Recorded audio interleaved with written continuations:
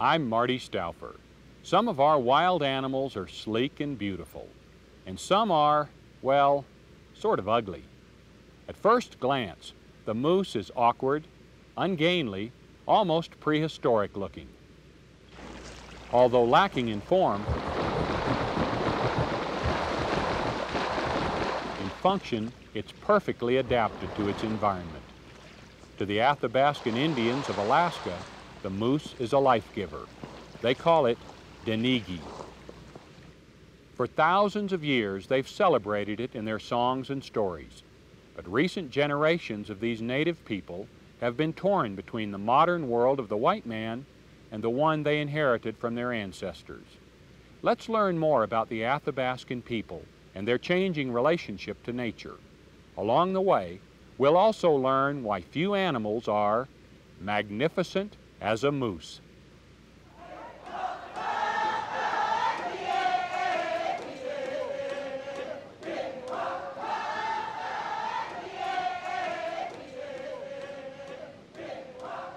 Mirror images of the Alaska Range and Mount McKinley reflect brilliantly from thousands of lakes and ponds in central Alaska. The 20,000-foot peak towers above interior Alaska, overlooking the home of thousands of wild animals and the Athabascan people.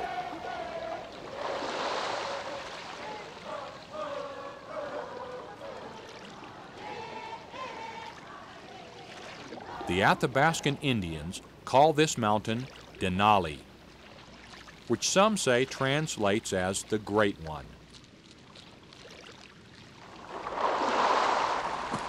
Moose inhabit forests and willow-laden marshes throughout much of our northern latitudes, from Alaska down through the Rocky Mountains.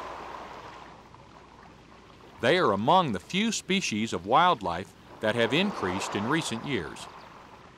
Today, there are almost 1 million moose in North America, more than twice as many as were present just 30 years ago. Humans are not the only species which depend on moose for food. Grizzly bears and wolves also prey on them. In fact, humans and wild predators are increasingly competing with one another for moose. The Athabascans once hunted moose with bow and arrow and snares, so their very livelihood depended on an intimate knowledge of the animals they hunted.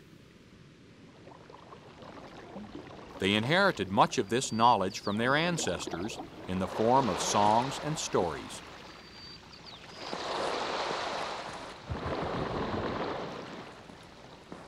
Songs of grizzly bears, moose, and beaver continue to be passed down, but recently the songs are beginning to fade, and their meaning is being lost. Minto is a small Athabascan village in interior Alaska.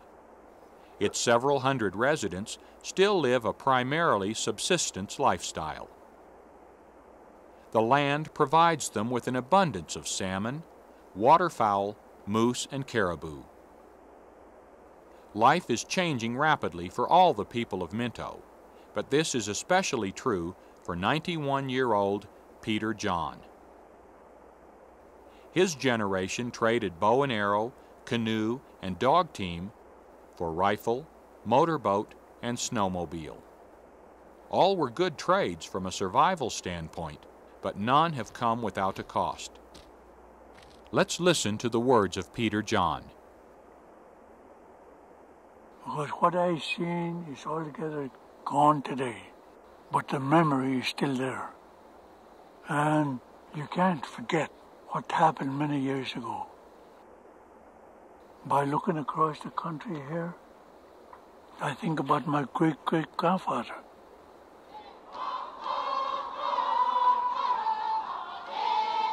People didn't have no tea, no sugar, no flour, no vegetables. Yet make it. God made this world and everything that's in it. And when he done that, he put the animals in this world. And these animals have to eat the leaves, the willows, whatever there is. And God put medicine in there. That's what the animals live on, the medicine. So when we eat that, it helps our body to be strong and healthy. When I shot my first moose, I was about 12 years old. There's a lot of things that's going along with it. My first moose I shot is I have to give it to the old people in order for me to hang on to what I done. When they move out, they catch a moose, they look for the best, make potluck with 7, 8, 9 families together. Moose meat is special, how they take care of it, how they smoke it, everything is connected with that.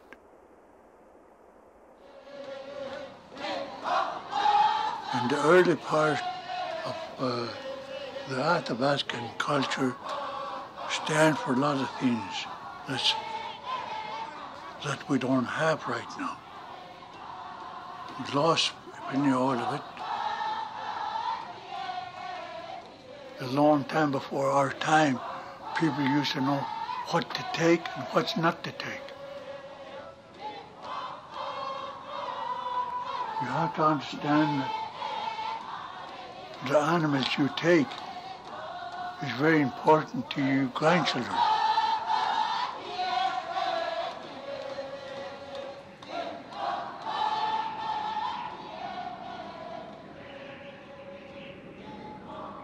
The Athabascan way is not like the white man way.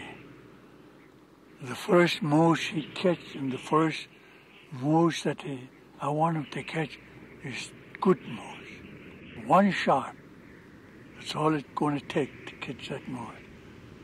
Because you make 2, 3 shots, then that's the way the bullet's going to travel all his life. I'm an Indian. That's the kind of a life I choose me. I don't know what kind of a life you choose. You're white and you got a way better education than I got. But the education I got, you'll never get it. No way.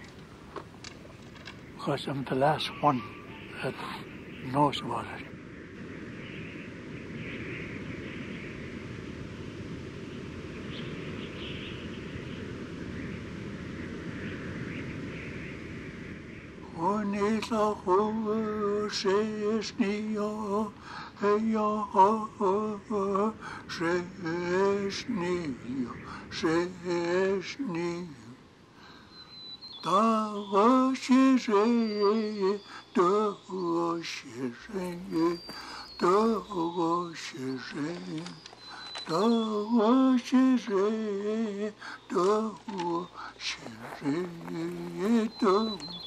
I'm singing 2 songs here, and the man that made these songs is an expert on bear.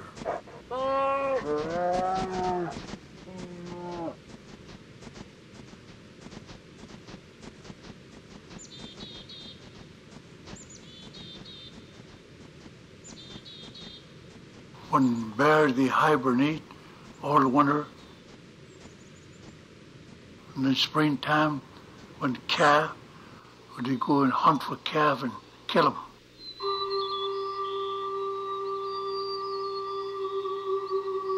This calf died several days after birth. It's only a matter of time before its scent reaches the keen nose of a grizzly or a wolf, but the cow remains faithfully by its side.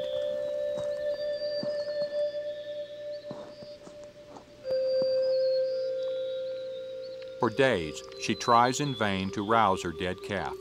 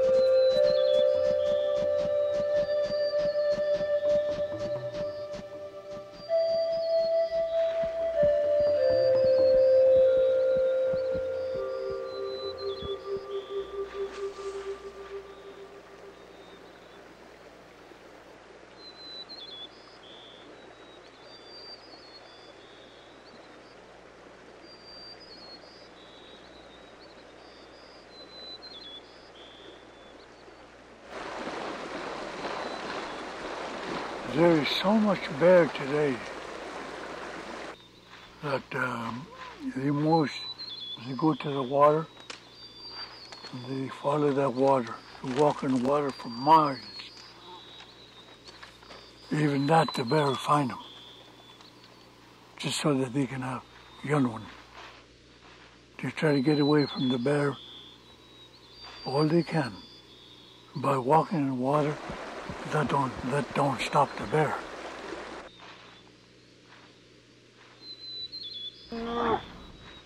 But when a grizzly tackles the moose, he kills him. It's like killing a rabbit. Wolfish, I don't like it.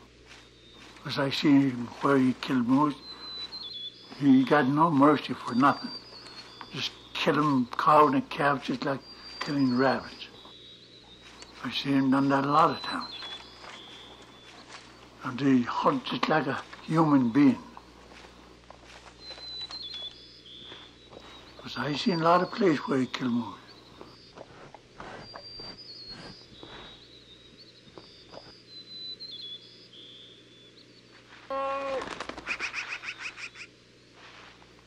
In some areas of Alaska, grizzlies and wolves kill 80% of the moose calves before they're 3 months old. Ecologists once thought that predators caught mainly old and weak animals, having little impact on the populations of their prey. Recent studies have shown that predators are indeed having an impact on moose populations. Fortunately, some calves survive, and by midsummer, they're large enough to outrun most predators. Moose spend much of the summer feeding in ponds on aquatic vegetation. It's rich in sodium, and this aids in growing a new coat. Beavers play an important role in improving moose habitat by building dams and creating ponds.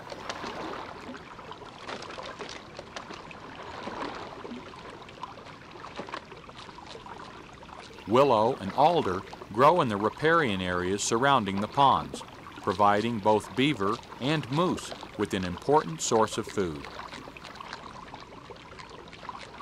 By building dams, these industrious rodents provide a home for many species of wildlife. When beavers abandon the pond, it becomes a lush meadow, which benefits yet other animals.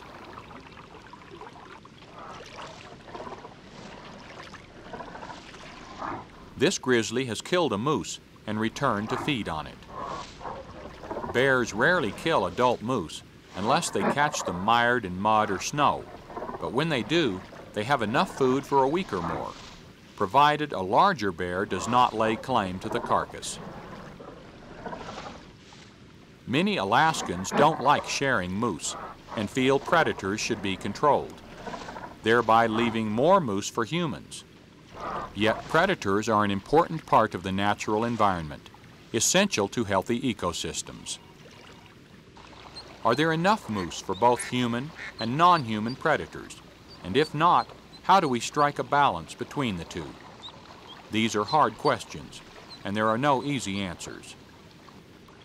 Right now you see more moose because that's what the people live on many years ago for food and clothing. And they don't try to kill all the game off the country, but the thing is this, that they have the meat and clothes, so they kill whatever there is.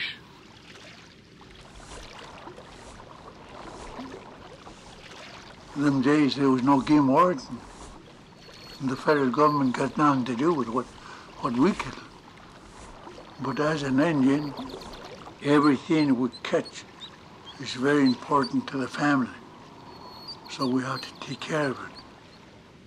Many, many years ago, where the animals talked through the person, and that's the one they seen, the Athabascan culture. This world is not the way God made it. It's altogether different. So therefore, we're giving the animals the hard time, which they didn't earn. But us, contaminate the water, the air, even the grass, leaves, everything what animals live on is contaminated.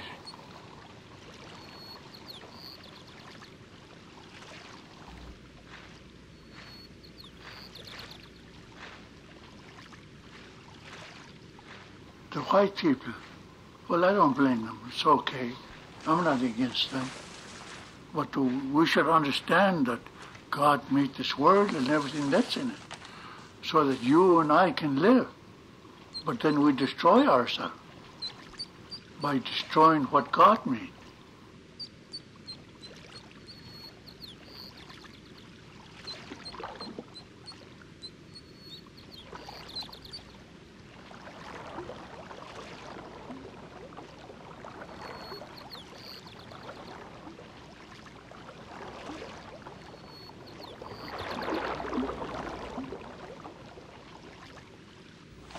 As the long days of summer shorten, the antlers of bull moose reach massive proportions.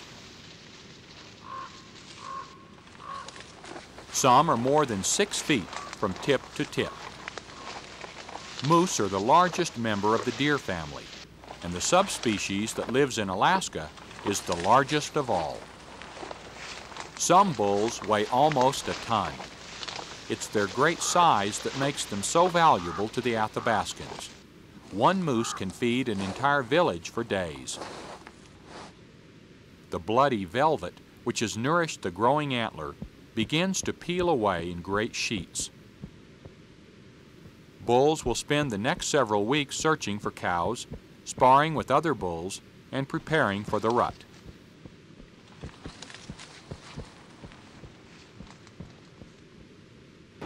The rut, or mating season, is a demanding time for bulls. Many will be gored in fights, and some will die. Occasionally, the combatants lock antlers, resulting in a long, slow death, unless predators find the struggling victims and put an end to their misery.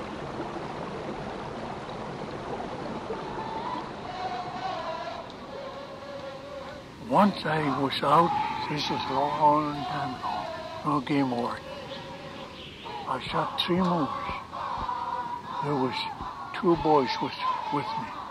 They tell me, you were shooting with that calf. I tell them, everything go. So we went there. We butcher it and put it away. I tell them, boys, you go and put it away. I tell them, boys, you go. I started praying.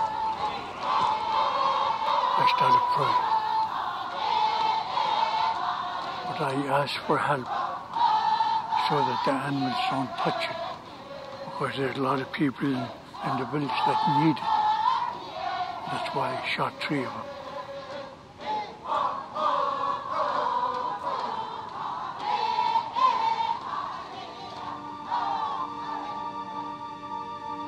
I went there and I prayed. I asked God for helping me get what I want. So it's good to pray if you know what you pray to.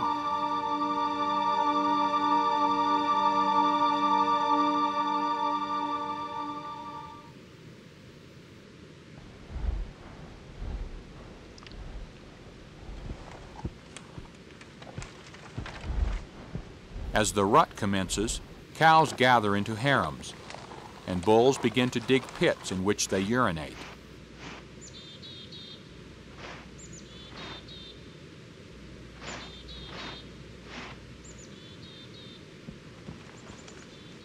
The urine contains pheromones that probably stimulate the cows to come into estrus. It also signals the bull's fitness to potential mates and opponents.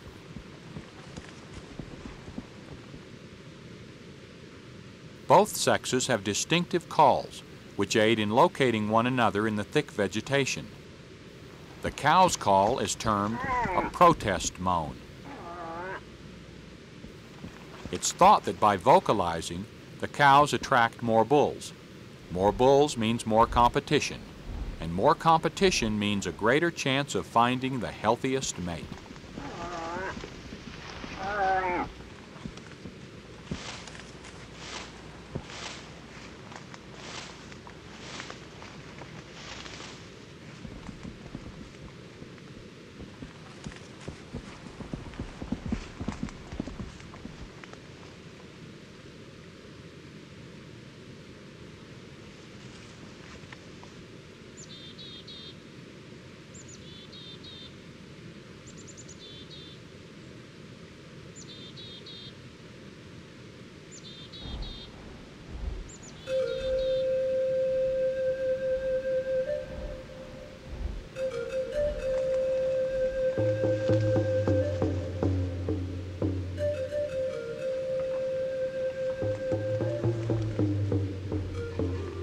These bulls have claimed the same harem, and neither is willing to relinquish it.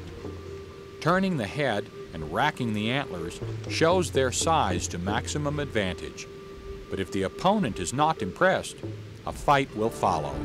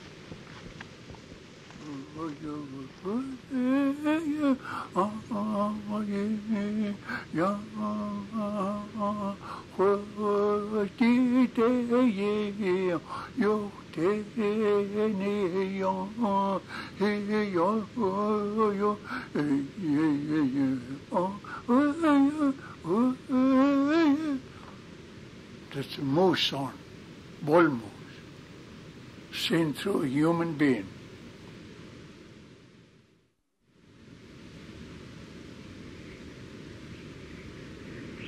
Now, during the meeting season, the bull moose never eat for 1 month.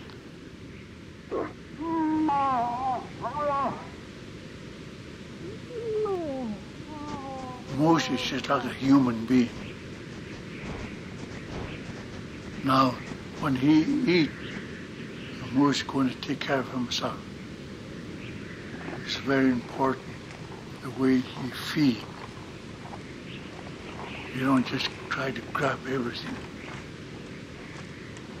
The Athabascan Indians said, don't hide whatever you catch from you French, because by hiding, you're not worth to live. money people.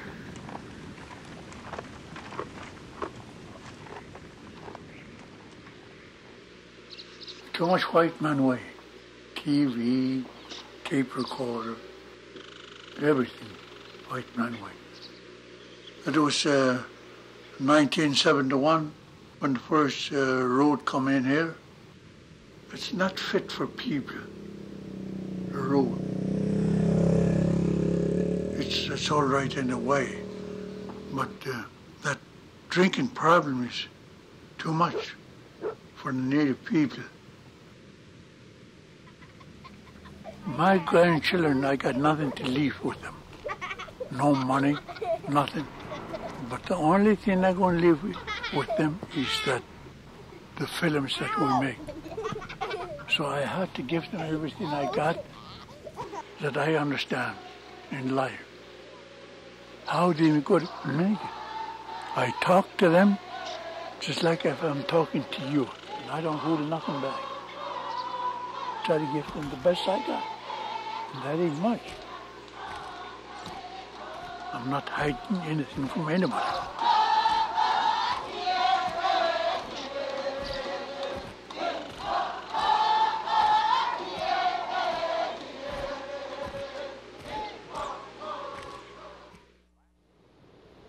Alaskan natives have depended on moose for thousands of years. Yet these people are gradually losing touch with nature. We can record their stories and songs, but will future generations understand? Peter John has watched his people change from a subsistence lifestyle to one dominated by technology. And many Athabascans now find themselves trapped between these two worlds. The challenge is to adopt modern conveniences yet retain their own culture. Fortunately, there will be plenty of moose for future generations. These enormous ungulates are not exactly a thing of beauty, yet few creatures are magnificent as a moose. I'm Marty Stouffer. Until next time, enjoy our wild America.